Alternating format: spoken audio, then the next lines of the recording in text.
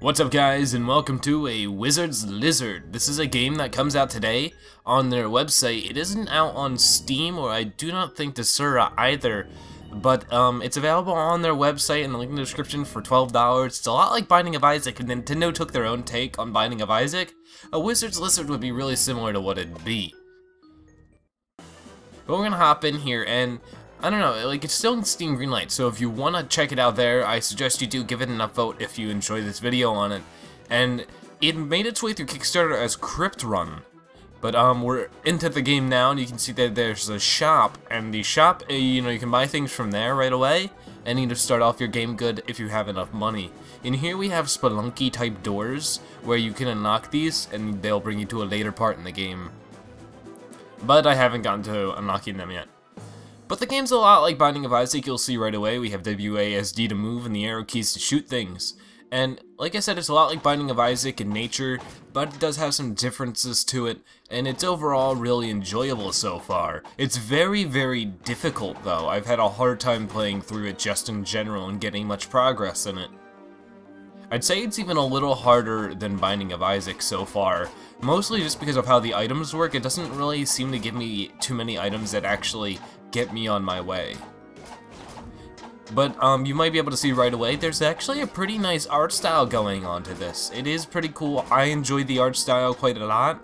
The animations aren't the best thing in the world, but the art style has grown on me quite a bit. But basically you might be able to see these skeletons hanging around here that are just sort of glowing about. They don't really do anything yet. This is the thing that makes them specifically interesting to this game and its mechanics, is that once you die, you actually come back. And now the game will be harder, it'll give you a second chance of life, but in return the game is pretty difficult.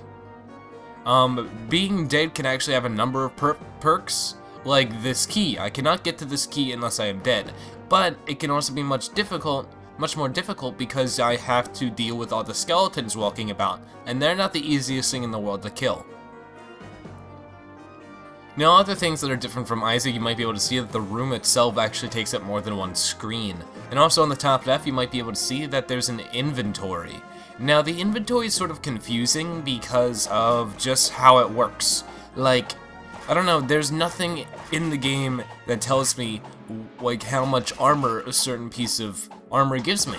Like, I have like a torso, a leather body, and gloves, and it doesn't really tell me how much armor stat I have, or, like, I haven't picked up any leather gloves or armor bodies that, like, are better than that. It's sort of weird. It's not really straightforward with it all. It's sort of confusing, just because it doesn't tell me any information on it. Sometimes it feels like it's just like a cosmetic that doesn't have any cosmetic abilities. And here in the center of the screen, you might be able to see a little bit of a pentagram thing, and if you die, you can get revived there. Now, there are certain puzzles you'll have to solve while you're dead, and certain things that might be easier to accomplish when you're dead, so it might not be the easiest to hop back to being in the land of the living immediately, but it can be useful as you have a second shot if you end up dying. Overall, though, the game is incredibly difficult so far. I've been having just overall a really hard time getting past the first world.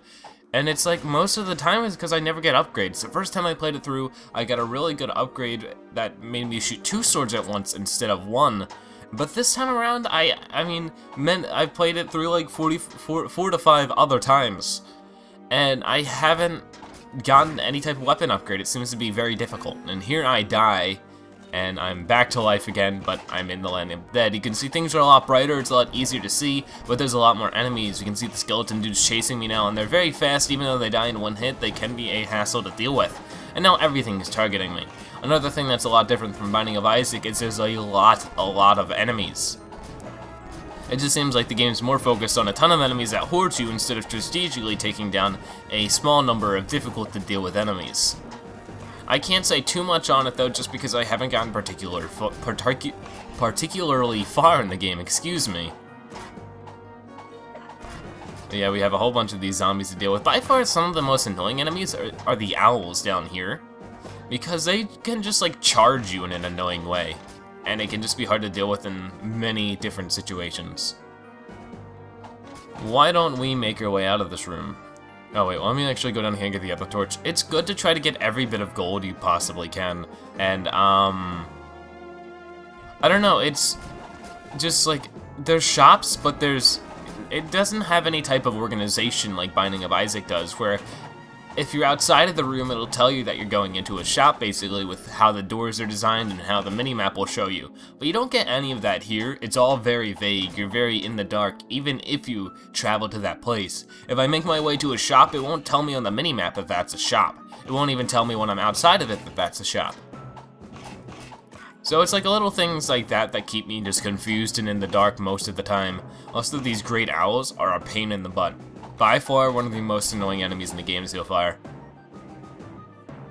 But when it comes to urgency for cash, it really falls under more of Spelunky than it does anything else. Okay, but I am getting pretty low on health. I do have to be careful here to make sure I don't die, because if I die when I'm in the land of the dead, then basically it's game over, and I have to start over from the very beginning again. And it works just like Binding of Isaac in that fact, that if you die, you gotta start from the beginning, and that's just it. Now, there's a lot of barrels in here, so I'm guessing the next level, or the next room, will be a boss room. So let me go back and revive myself on the pentagram. It should be right over here, but the problem with it will be that there will be skeletons guarding it, because I killed some zombies in here earlier.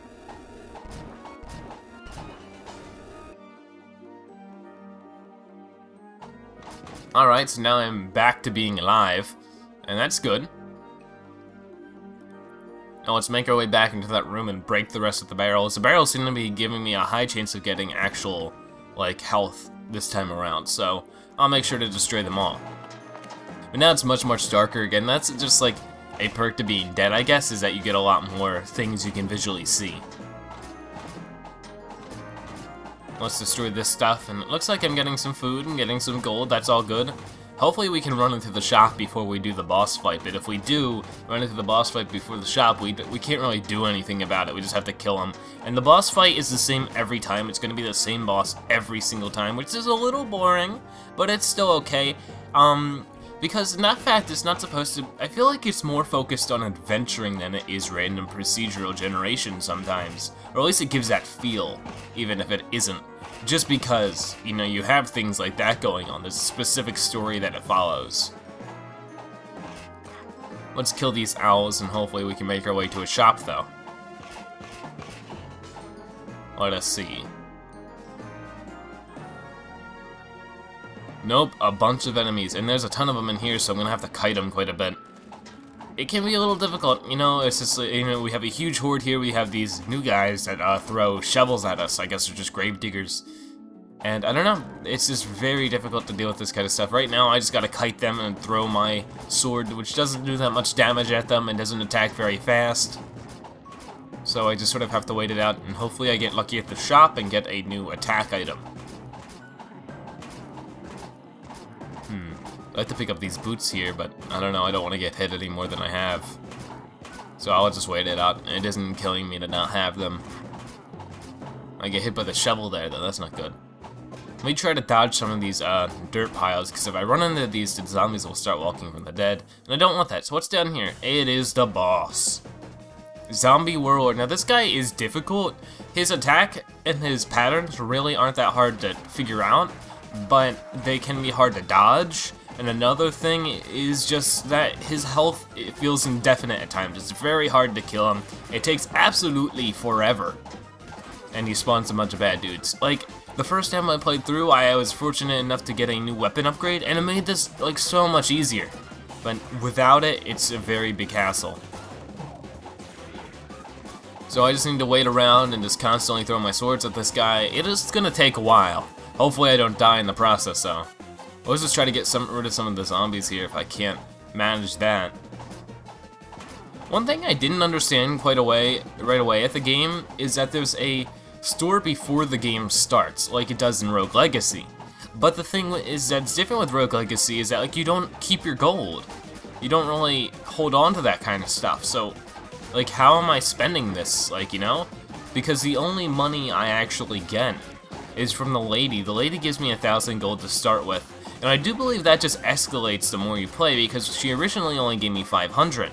So I'm not sure, like, if I get more blueprints, or whatever, because if you get blueprints, then the items, I think more items just get unlocked. Maybe that's how.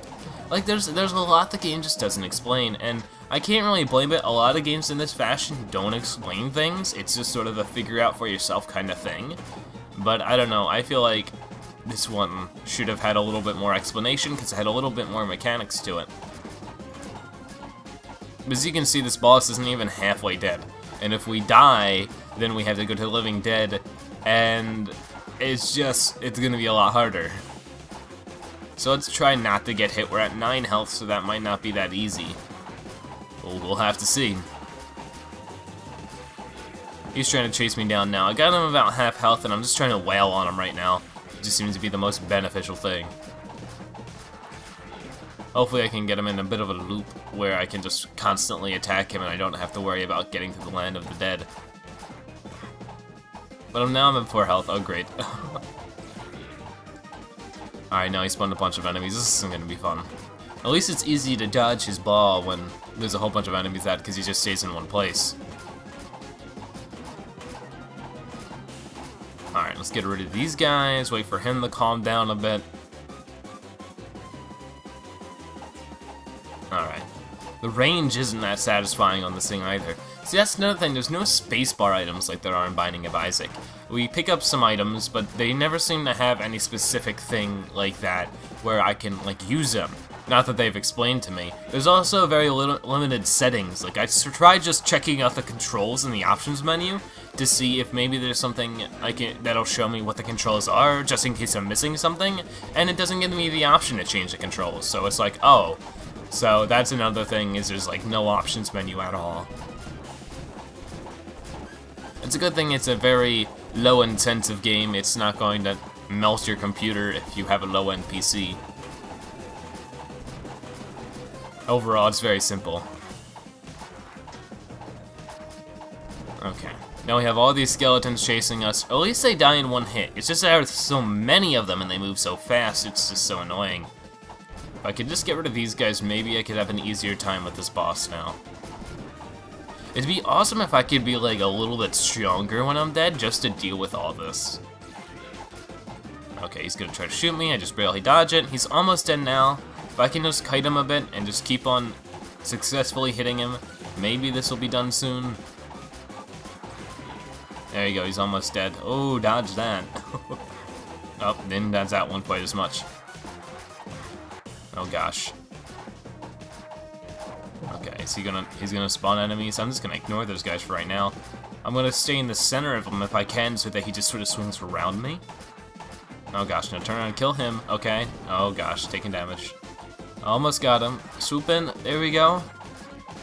Okay, he's almost dead. There we go. Cool. And now that he is dead, we don't get anything for it. I don't know, it doesn't really feel that satisfying. We got nothing for that. But, now there's a bunch of skeletons I have to deal with in here. But besides this, I think hopefully there's a shop to our right. I mean, it would be really nice to get some type of support here, because we get nothing for killing the boss. We get nothing in items besides this armor that I really don't know how much it helps, because it doesn't tell me. But besides that, I mean, we're doing pretty good. We're still alive, and that's the most important thing for me, at least, because it's very hard to be alive for me at this point in the game.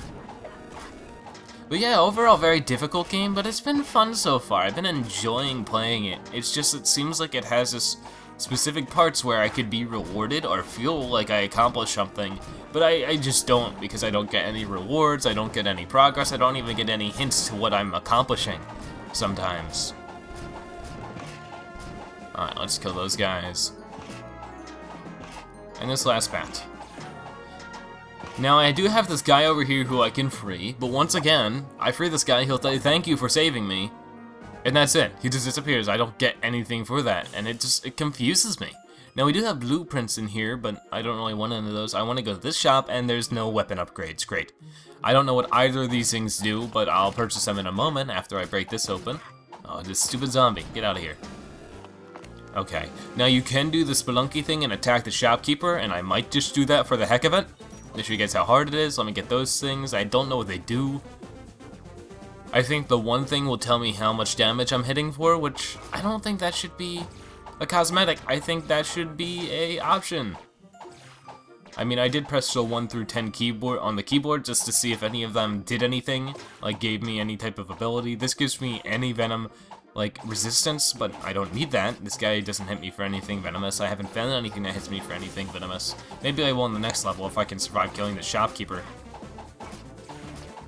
But, I don't know, this guy's actually pretty difficult to kill. I mean, he doesn't have a ton of health though, but he has stuff flying all over the place, and I'm dead.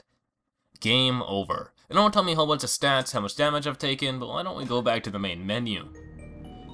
So that was a Wizard's Lizard. Like I said, you can find this game on their website for about $12 as of today, and it's on Steam Greenlight. So I'd like to thank you guys for watching. Check out the links in the description, and I'll see you guys later. Bye-bye.